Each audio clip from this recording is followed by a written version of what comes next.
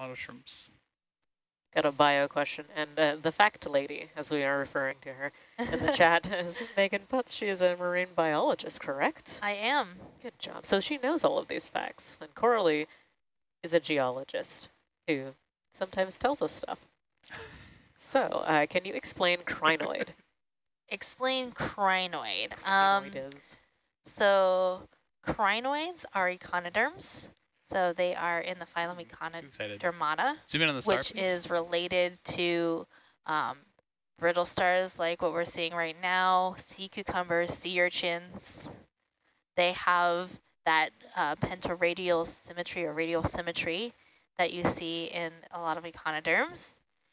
And they are one of the more ancient echinoderms, and they're often found in the fossil record. So there are a lot of different fossils along the fossil record of crinoids. So there are a lot more known species of crinoid, but most of them are fossils.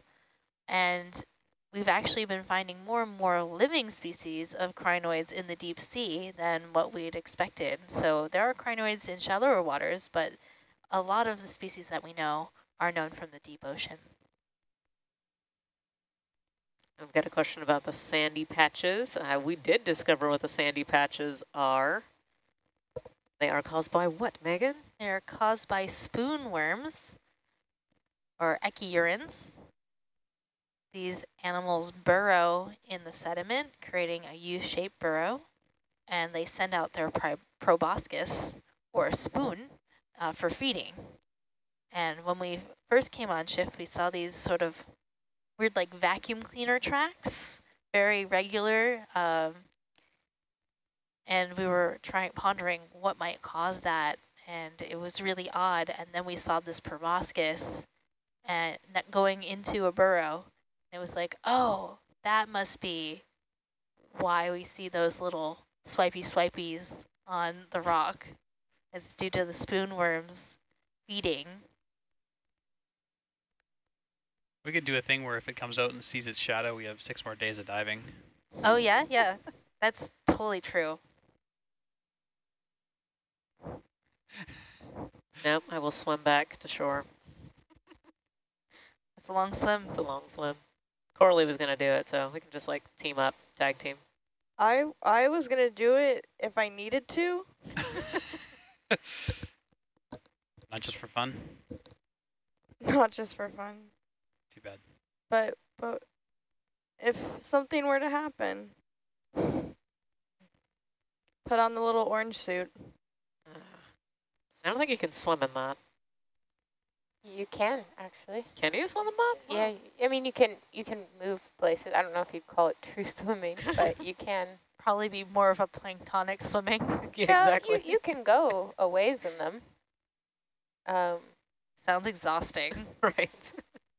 Well, you float pretty well in them, so it's just kind of moving your arms to get you moving. I think that would work for like the first 10 minutes when I still had some adrenaline left, and then I would just crash. Yeah, but we have a relay race contest with them. Really? Oh, that sounds fun. Did you win? No. We got beat by the Coast Guard, Oh, well, yeah. which is probably a good thing. Absolutely. Still, it would have been cool if you beat the Coast Guard. I don't know. I don't think I think I would have felt good about that. Like, yeah, I won, but do I feel safe? Can we zoom in on this little guy? Yep. All right. We are zooming on a Brisingid sea star. Ooh.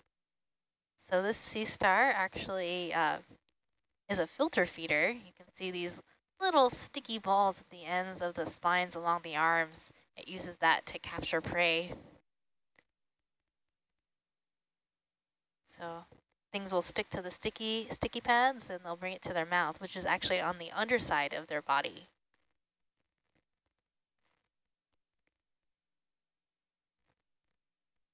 This commenter said, I feel, they always pictured the ocean just teeming with fish. They feel silly when they watch these dives and realize that's not like that at all.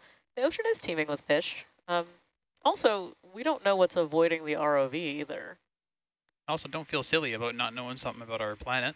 It's Absolutely. a lot to learn, and Good on you for learning it. This is why we are actually exploring right now, because no one has ever seen this before, so we don't know anything about this place. Hard on the brakes. This is going to raise some sediment. Let's see if we can do it. Yeah, I was trying to tap the screen, but I was using the wrong side of the Oh, no. thing. Oh, Okay, let's raise the sediment here. Go ahead for a zoom. Oh, look at that. I think we collected one of these before. This is a post-elasticity type of sea star. This one looks really weird. Look how inflated the body, like the main disc is of the sea star. Wow, that's really cool. It's only a couple centimeters across.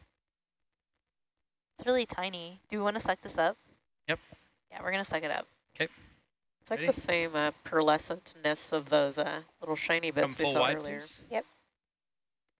Yeah, it's pretty gorgeous.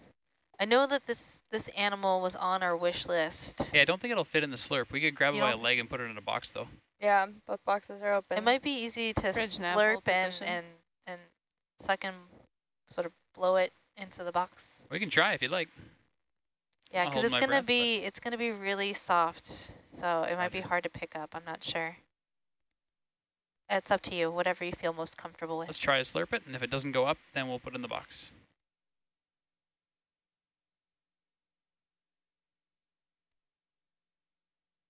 How can we tell the size of these animals? These two little lasers are 10 centimeters apart, so we can take an estimate based on that.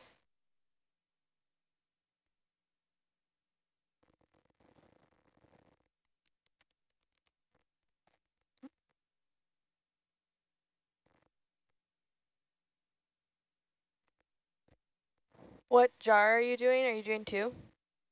Correct, 2. Do you want to zoom?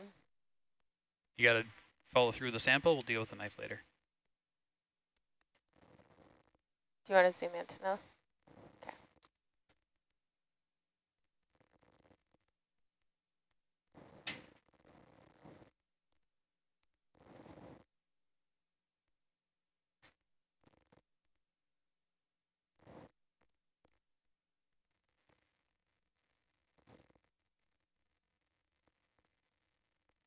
Sorry. Okay, suction coming on. Suction's on.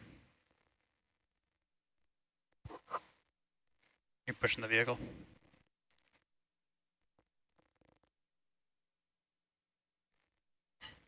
Okay, I'm ready for the toolbox.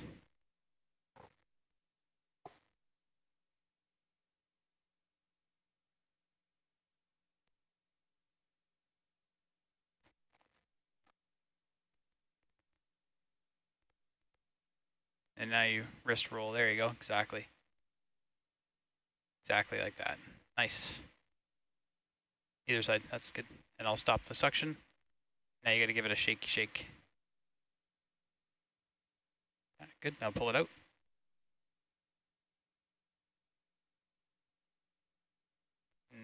Not up, but out forward. Don't know. Neither did I. You're all bound up. Bring the arm away from the to the right. Yeah, there you go.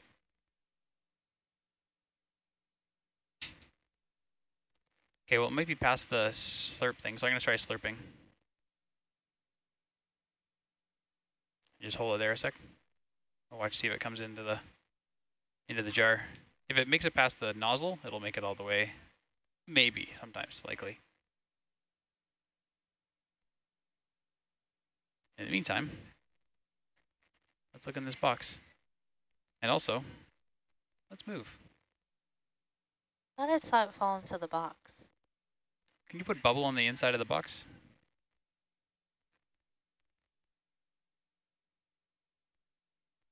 See if you can see a sea star in there.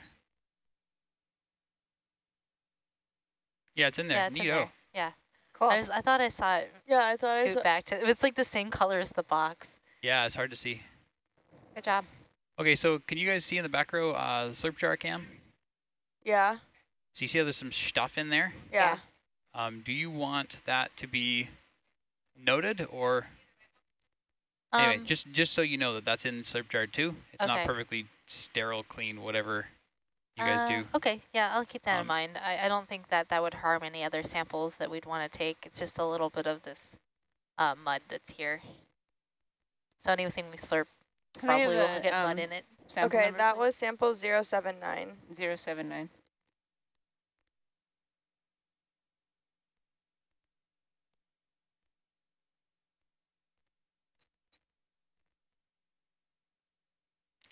you got a shoulder up and wrist away from you. Big time. Yep. Bridge nav, 50 meters, 100.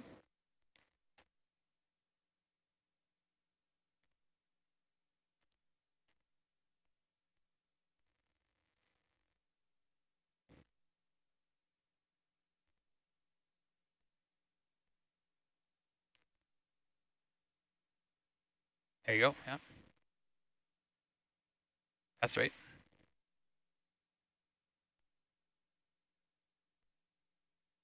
You got a shoulder all the way up. Fish, fish. Yep. Otherwise, you don't have room for the wrist up. Yeah, then wrist up.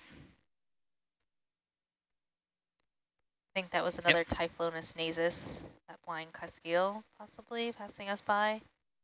But we are in the midst of stowing our arm. There you go. Nice. And with more shoulder up, you'll clear the porch.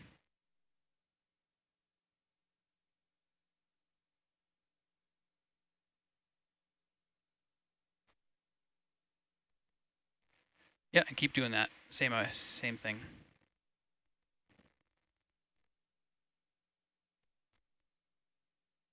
Cool. Keep doing more of it.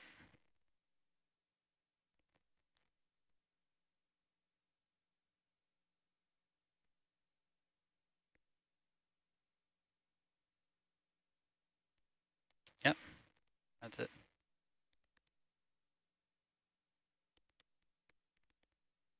Okay, now straighten that wrist out and then should be good to go.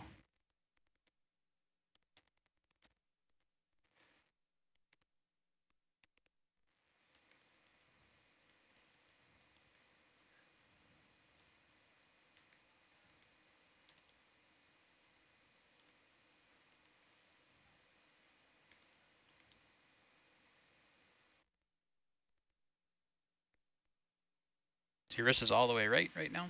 So once you move the shoulder right, you can wrist left. Yeah, exactly. Just like that. Do another one of those.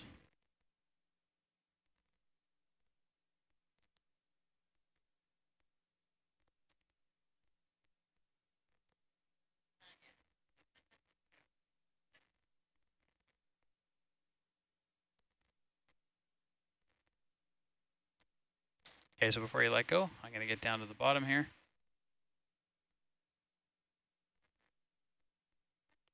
Yeah, stand by.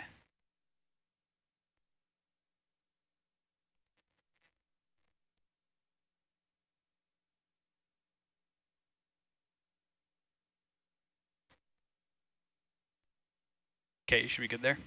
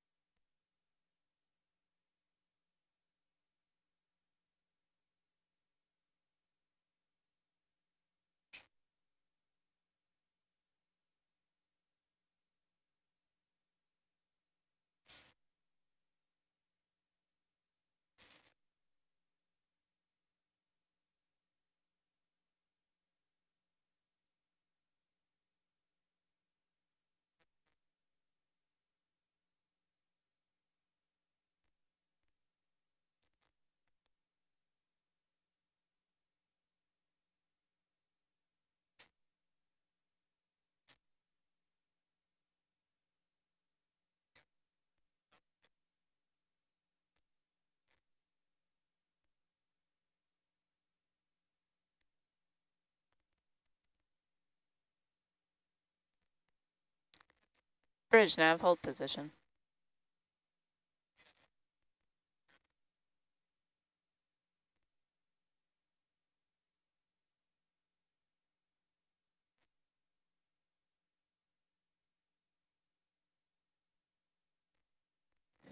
Great.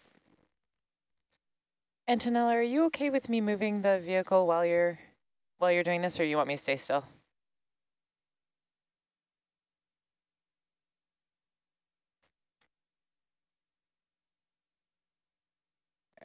I'll get you a bubble view. There it is. Nice. Maybe in the front box? Let me ask Science real quick. Hey, Science. Yeah. Yeah, go ahead. Let's see. Oh, I can't hear you. Okay. So we've got this knife that we just need to stash in one of the boxes, perhaps the front box. Is there a preference that you have here?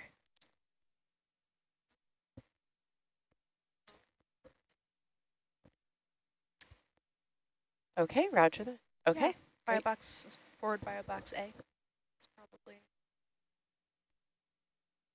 Yep, leftmost one. Let me make sure I'm all racked back. Yep. You okay with this small opening there? Or do you want it all the way out? Okay, awesome. Nice job. That's good. Beautiful. Easy peasy. We might need a little stuffy action on that. Let's see. Yeah. Want to stuff that little ball down in there.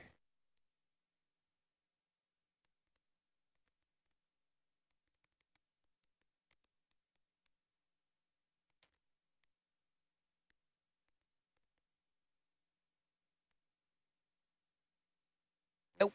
Okay. You're great. Just get out of there. Just make a note of it. You can. Nice. Beauty. You want to stick the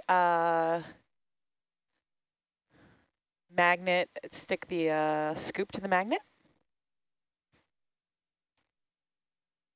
I'm going to give you a little bubble view.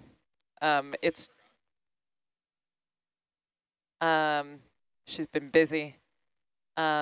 So let me see if I can get you a little view there. It's going to be drunken bubble, but you can handle it. You're doing great. Hey, what's up? Yeah, sounds good. Yeah, you're doing great.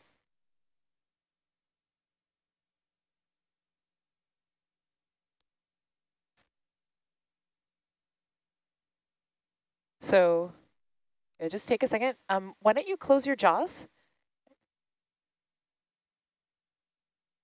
Just take a second. I've got to scoot the vehicle up ahead, so why don't you just wait for a second, okay? Oh, beauty. Lock the jaws closed. Hold still for a second, and I'm going to move the vehicle.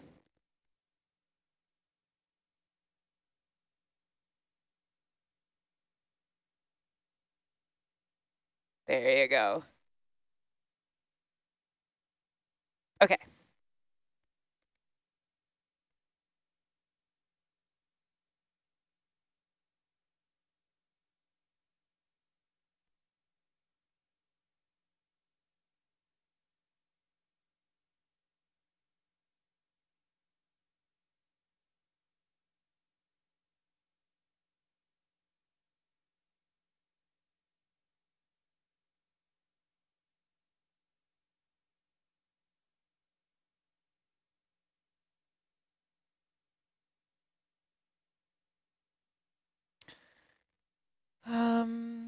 Okay.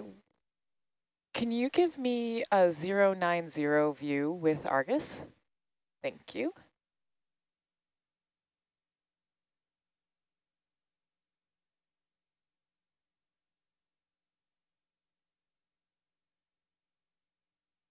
That way I can get out in front of the swing here a little bit.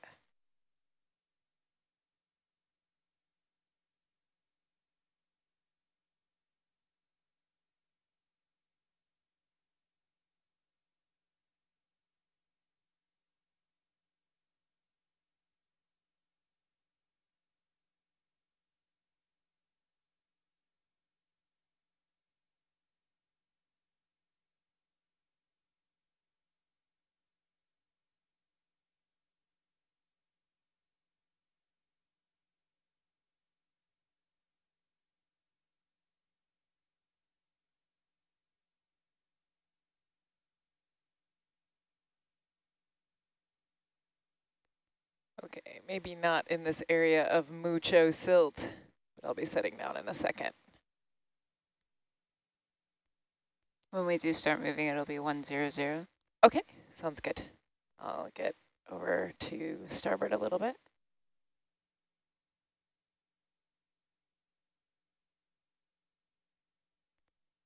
Okay.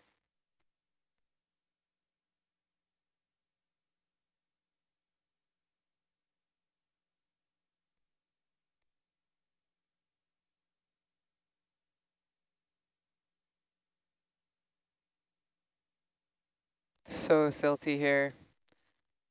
Okay, hold on one second. Just for the sake of holding on. You're in a really good spot. You see sort of how your arm is arranged, like what all your joints are doing. Sometimes you can like lose track of what your joints do. So it's like, looks like it's in like a really neutral position. Basically just azimuthed in.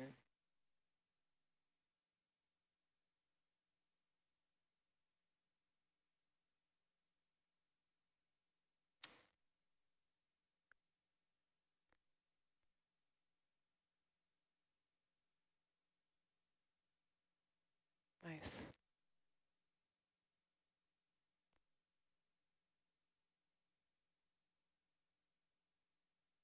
Beautiful job holding those jaws.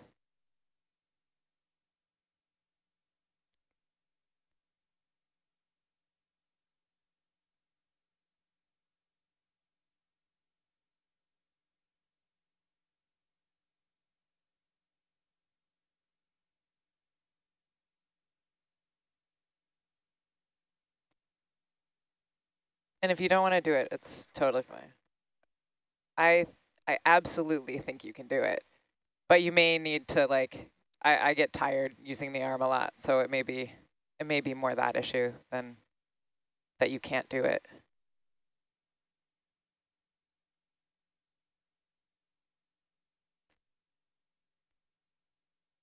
So it's going to be wrist pitch to get yourself out of there. Do you want me to reset the arm around to the side?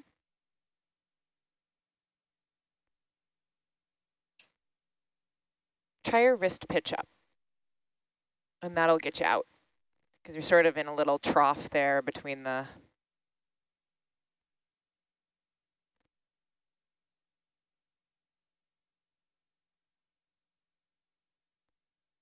Okay.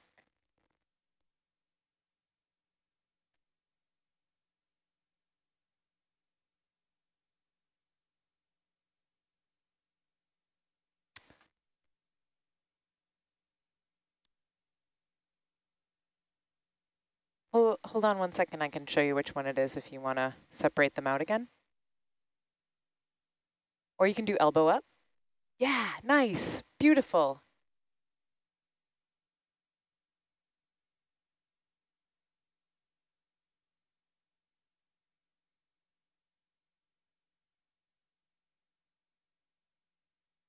There you go. Good one.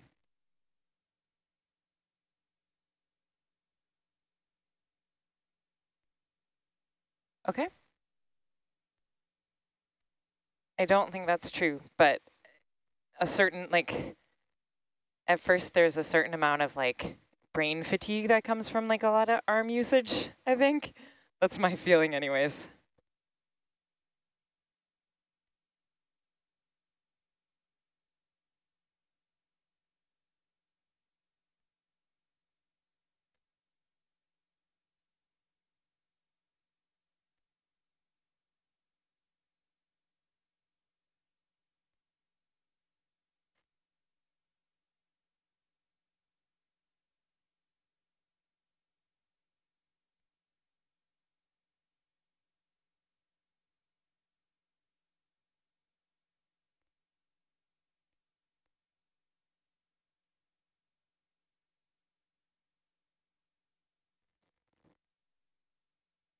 Okay.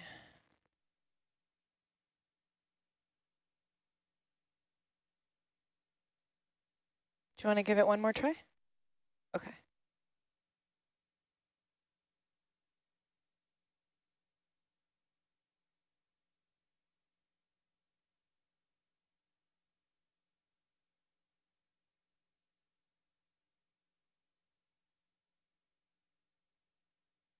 It's weighted wrong.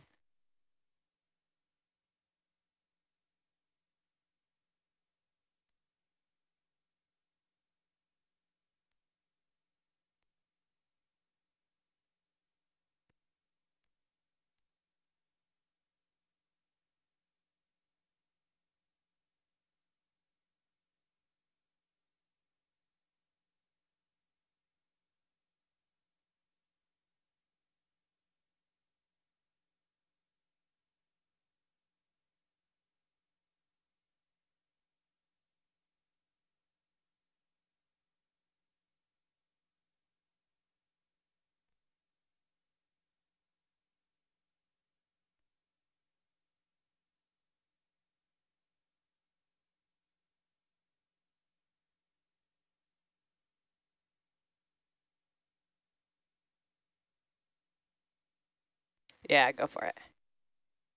If you're happy with the position of Argus.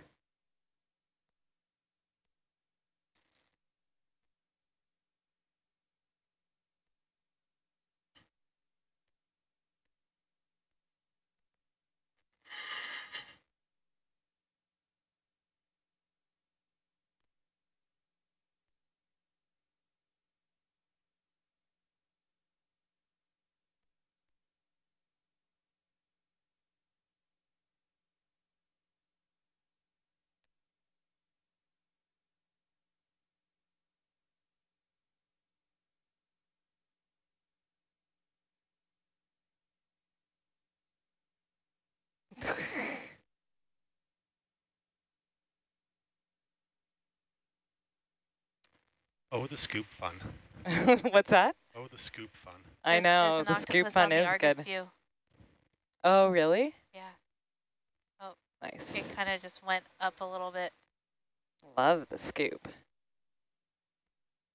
There was an octopus. Oh, cool. I missed it. I was distracted by the ROV. I love how the sediment is mimicking the shape of Hercules in the Argus shot.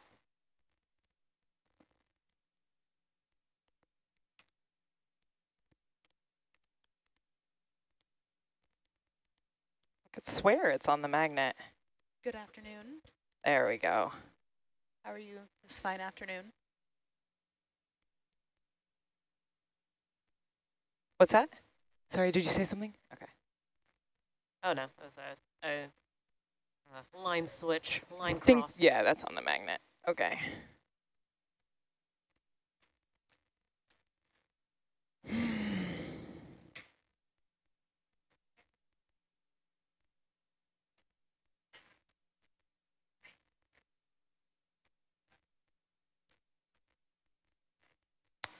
Trevor behind you. Okay.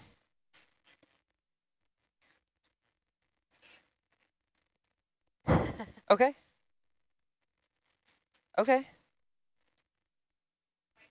All right, so it's mealtime where we're doing some switch outs and maintenance. So just bear with us while we take care of these things. Didn't want to distract from the very important ROV operations.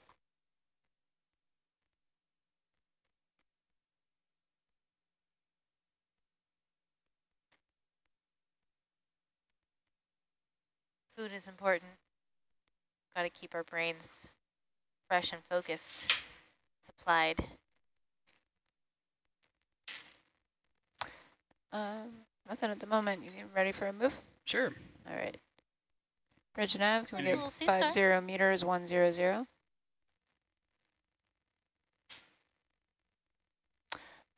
Nothing. We're in the same spot. So. Is that like the one we just collected? I think so. I think it might be similar to the one that we just collected. Yep, there it is. But see, Yeah, this one's a little bit inflated, but not nearly as crazily inflated as the one that we collected. And then there's a mysid shrimp floating on by.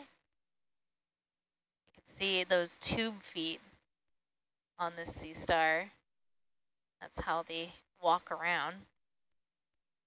Did this little dude have a common name that you know of? Not that I know of, but the scientific name is, let me see, Poecillenasterity. So I think that sort of like gives you the hint that it's like porcelain. So maybe speaking a little bit to the color, how it looks.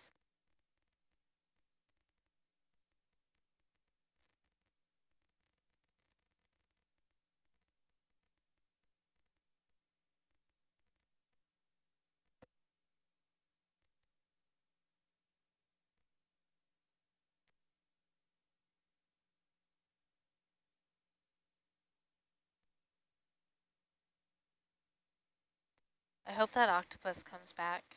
Yeah. Jonesing for an octopus this whole dive. I know.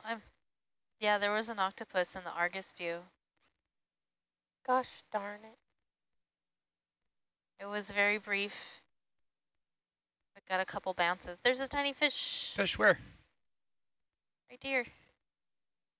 Ooh, good eye.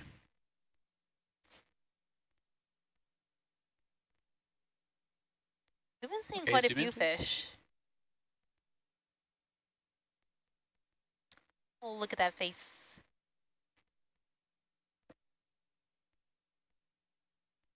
It's pretty cute. It's got a really stubbed nose.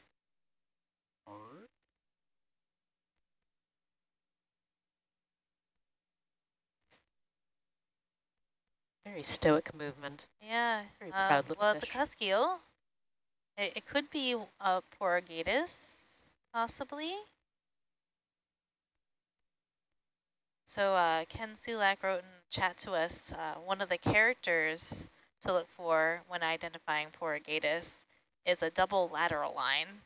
So maybe when we review the imagery later, we'll be able to do a freeze frame and see if there was a double lateral line in that zoom.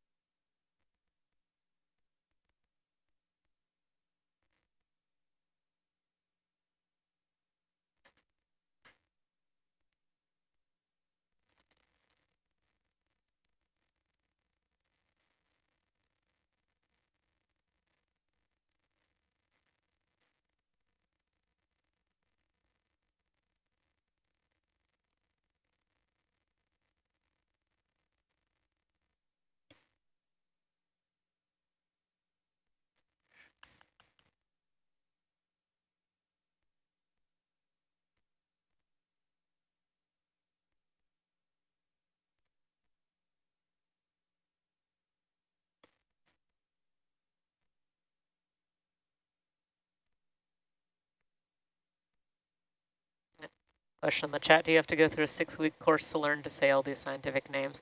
It's longer than 6 weeks. And imagine you just kind of pick them up as you go along. That's pretty much it. I've been working on it since 2013 or so.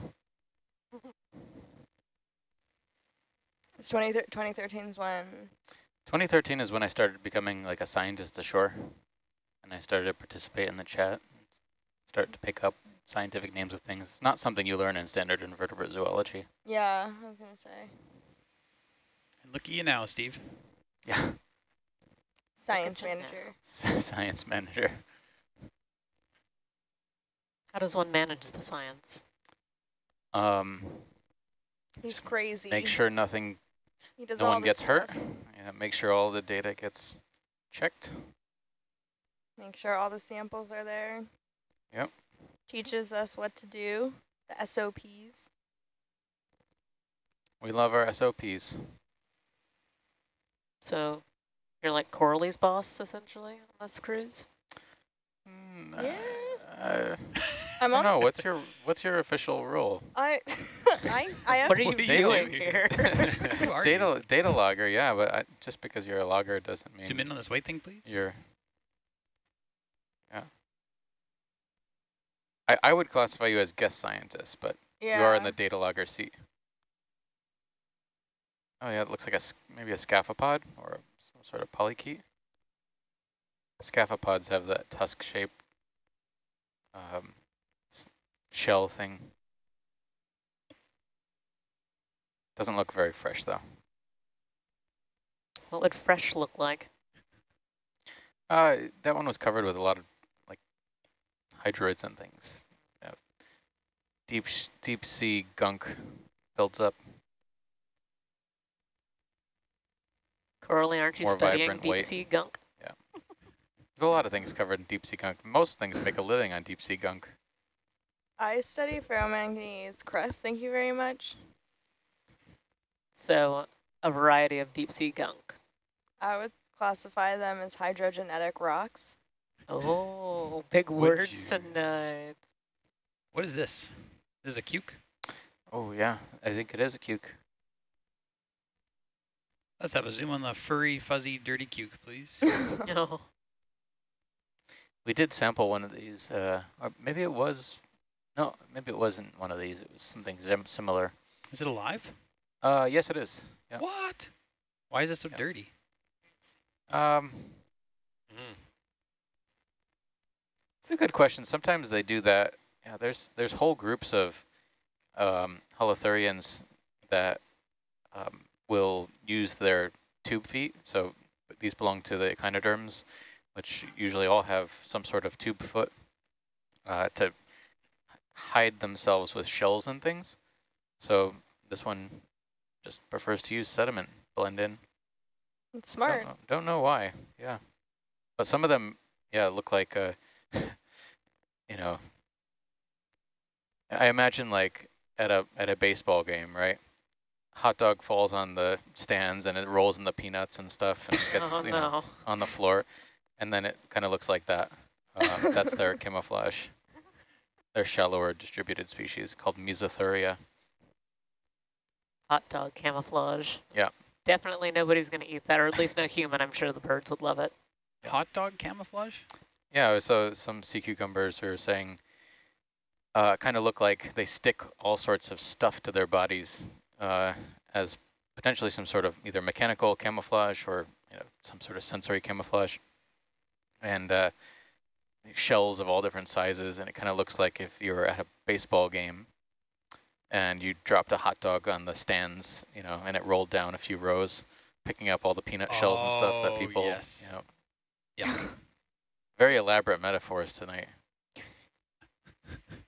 I don't know if that's really elaborate for Team Blue Water. I think we need to get a couple more steps beyond that to be elaborate. All right, I'm the guest. You're the guest. You are the guest. If you want another elaborate hot dog metaphor, could be how we've been sleeping during the rolling seas. It's feeling like a gas station hot dog. I saw a hot dog musubi at the 7-Eleven in Honolulu. That was fascinating. A hot dog what? No, it wasn't musubi. It was a bun. So like a steamed bun, except it was a hot dog. What? Oh, I bet yeah. That probably tastes good. Well, you'd think so, but it was like still sticking out of like, it's like they took a steamed bun or like the dough and just like put a hot dog through Yeah. it, so it's still sticking out on either side. But how would you know what's inside of it? It It's wasn't like a sticking pig in a out. blanket type of deal, but with a steam bun. Right, and it's like it was like baked instead of steamed. I'm okay. I didn't need to try it. It could be delicious though. Like in theory, that would be delicious. Try everything once. Yeah. Still breaks. Whoops. Very crusty crust. I think in general, gas station sushi is something you should stay away from. Actually, no, not in Honolulu. Apparently, I guess 7-Eleven's not a gas station, but someone that you live there, don't you, Steve? It's 7-Eleven? Yeah, the 7-Eleven sushi. Megan said it was awesome. I didn't go there. I don't know if I'm brave enough to try that. She said it was like legitimate, like it's okay. I'm sure it is. It's probably got spam. Yeah, I'm not. There is spam. I saw some spam musubi. Absolutely. But they had like salmon onigiri. Not much of a spam fan. Spam fan. Yeah. My brother says that eating, well, he likes it, but he also says that when he eats it, it feels like he's having a heart attack, like actively. Yeah. Put that down. Hot dogs and McDonald's chicken nuggets are the only weird meats that I'm okay with consuming. I think they say that on the spam can. It's like that it will cause heart attack-like sensations. You can ignore them. Probably the level of salt. Question in the chat, are a lot of us working on research projects? The scientists are. What are you working on, Coralie?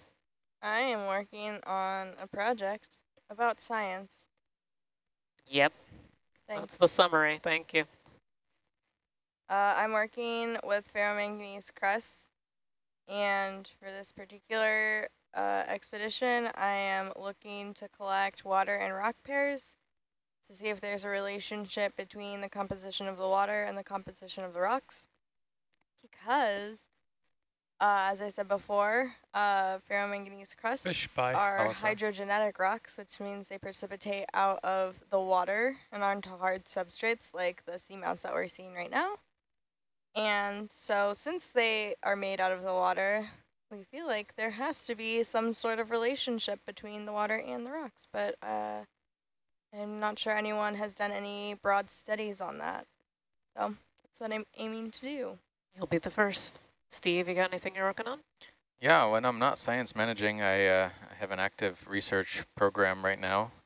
A lot of what I do is writing grant proposals to get funding, but I have an ongoing project from an expedition that I went on with my lab group at Boston University to the Phoenix Islands this summer. We were primarily in the region of Howland and Baker Island, Pacific Rhode Islands Marine National Monument, where we were looking at patterns of biodiversity on seamounts, very similar to this. What's that?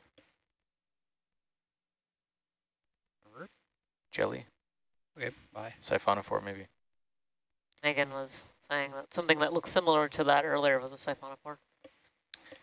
So I'm using a lot of different tools, both kind of analyzing video transects like this to try and understand what are the spatial distribution patterns of some of the corals we see in these types of environments.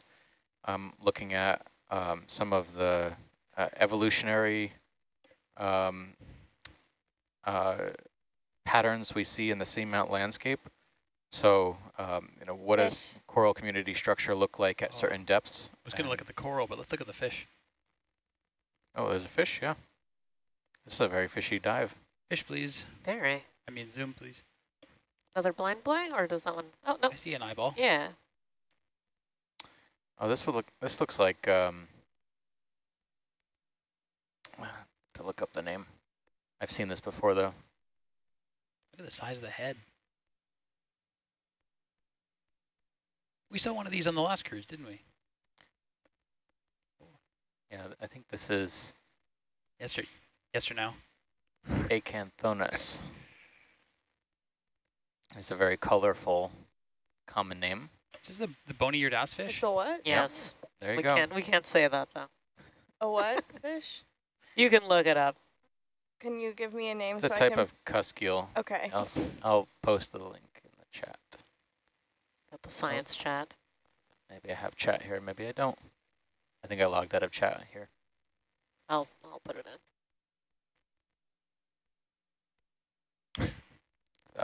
Type of cuskiel.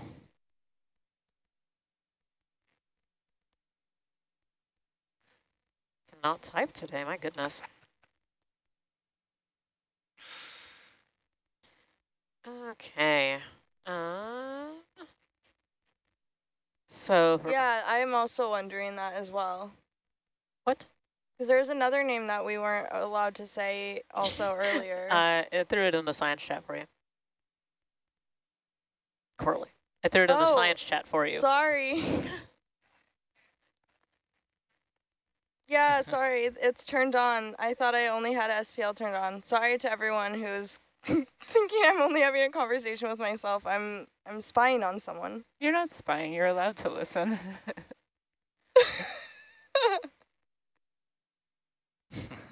Gracious. For Corley, how much of an impact does deep sea pressure have on geologic formations beyond the crusting? I don't know if it has that much of an impact. You know, I think the crusts are something that we see only in the water because they're hydrogenetic, but, you know, we see basalt on land and we see sediment on land and they're deposited in similar ways. The water, though, can make different like markings in the sediment than like than wind would. So I don't think pressure has so much to do with the differences in the depth, like the geologic features that we see. It would probably be more about the depositional environment. Nice. And this is a question, I guess, for Steve. Are the areas that we explore in pre-approved? Are there any places that are restricted from being recorded or researched? Let's see. Right here, I don't think we're operating under any particular permits because we're not in a protected area. However, there are some restrictions in the vicinity, like in the last cruise we were in the Marine National Monument, Papahānaumokuākea, for most of the dives. A couple of exceptions, we were out in the high seas waters. But yeah, in those types of areas where you have protected waters, you definitely have to apply for permits.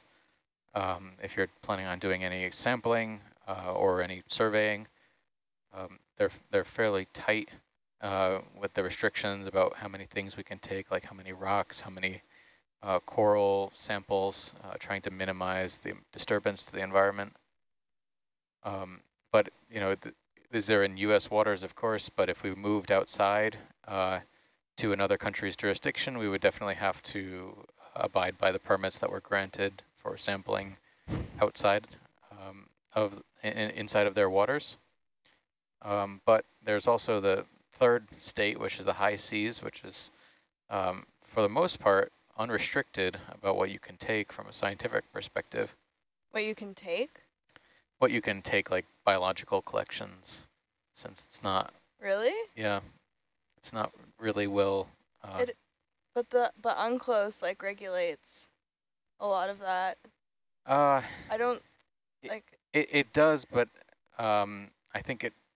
I have to go back to the text and look, but I don't think for research purposes, there's no agency you petition on the high seas to do sampling of, say, corals and sponges. What makes a sea high? I don't really mean that jokingly. It's a colloquialism. To mean like international waters, or what is it? What is yeah, international waters. Okay. I thought international waters are like water. So, okay, there's like every coastal state has a territorial sea, and that's 12 nautical miles from your coastline. And then past that is the EEZ, which is 200 nautical miles from your territorial sea. And then outside of that, that is the high seas. And that's something the EEZ and the territorial sea, the coastal state has jurisdiction over. So like we couldn't go to like Mexico or Canada or Japan's EEZ and do science and collect stuff there. but in the territorial or in the high seas, it's like freedom of the high seas. So technically we're allowed to do stuff, but there are some restrictions. Like there's the ISA, the International Seabed Authority, who's in charge of all of the seabed.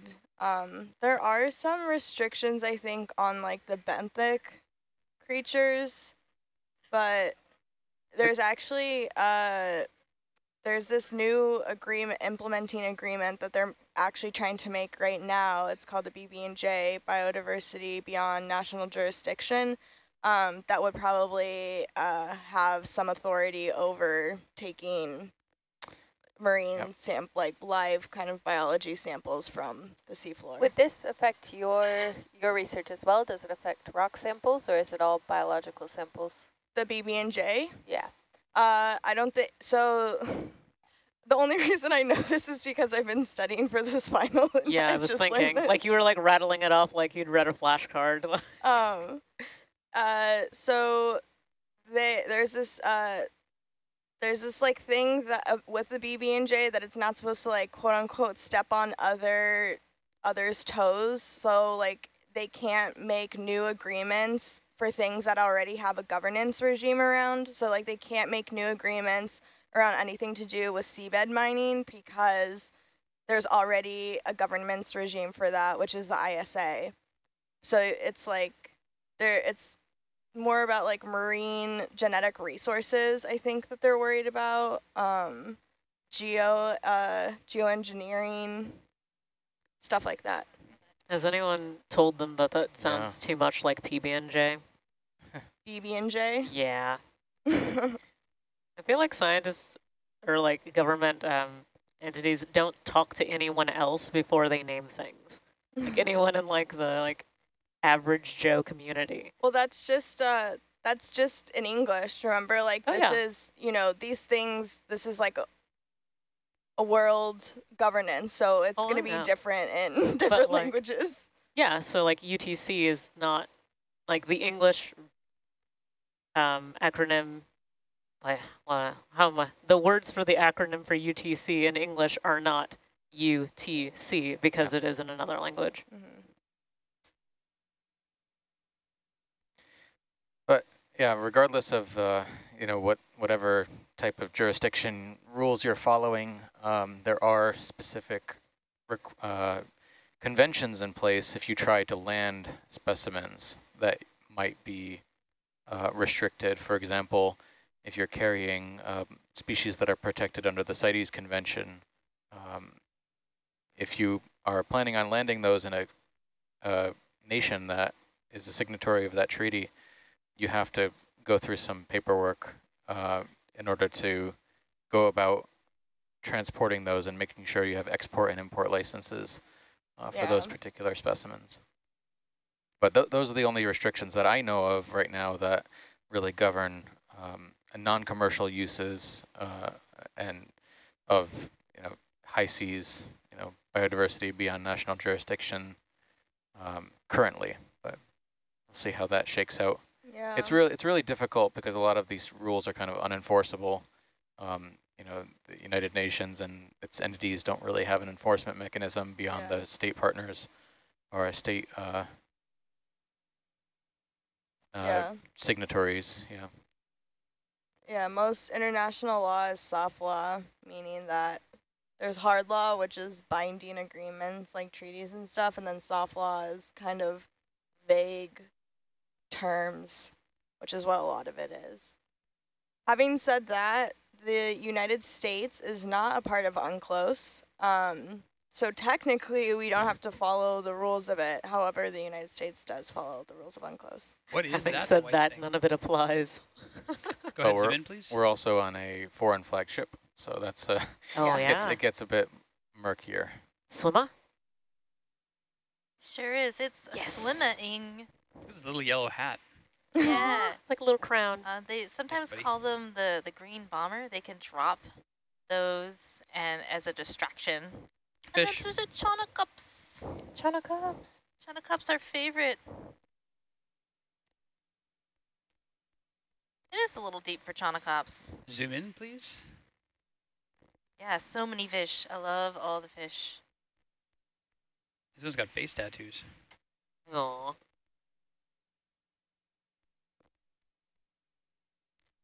You can see its gill openings, which are right on each side of the pectoral fins. And the interesting about this fish is those gill openings are behind the pectoral fins. Usually they're located in front, and they can actually actively open and close All right, thanks. to breathe, and they can use their gills as siphons to sort of propel them through the water. They're not the greatest swimmers. It's really cute to watch them swim, though. Their heads are just so big. So, had a question. Are there any upcoming expeditions to deep sea canyons? Do we know about our upcoming expeditions? We do know what our expeditions are going to be. Are we allowed to next say? year? I'm not sure if it's posted yet. It's not on the website. Yeah, it's not currently on the website, but it will be soon.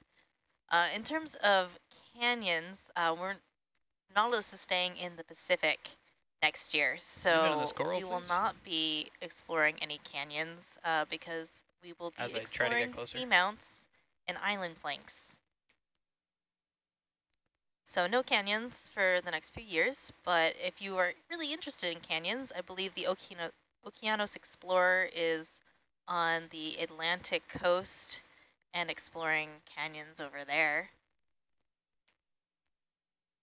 They might have some dives in canyons, but that will not be what our operations are going to be for the next year. We are currently looking at a chrysogorgid coral. This is Rumilogorgia militaris. Is this our first coral? No, we've seen corals already. Some corals? Okay. The first coral I've noticed. We had that one rock like right at the start there. Oh, okay. With all the little wee corals on it, remember that? Oh, the wee corals, yeah. This is the first big coral. How's that? I think so, yeah. We've seen a couple maybe from far away, but never did verify. All right, Coralie, question. What is the origin of all of this sediment? And we are seeing a lot of it. Yeah, so there's a couple different things it can be from. So some of the sediment is marine snow, but a lot of sediment that comes into the ocean is from land. So you can either been from wind transport or water transport, rivers, stuff like that. Rain can wash it away. Are there any biologic sediments? Yeah. So, yeah. What does that mean? Yes. What does that mean? Like, yes, but also what does that mean? I just wanted you to say the word ooze. I was about to say that, but then I was like, wait. Yeah, you can have some silicious oozes. Yuck. That's it. That's all I have to say. You ended that in ellipses. And calcareous oozes? Yeah. What are oozes? How do you make an ooze? They're oozy.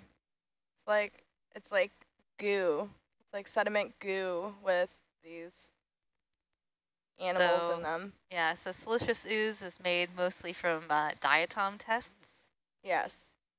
And calcareous oozes are radiolarians, mostly.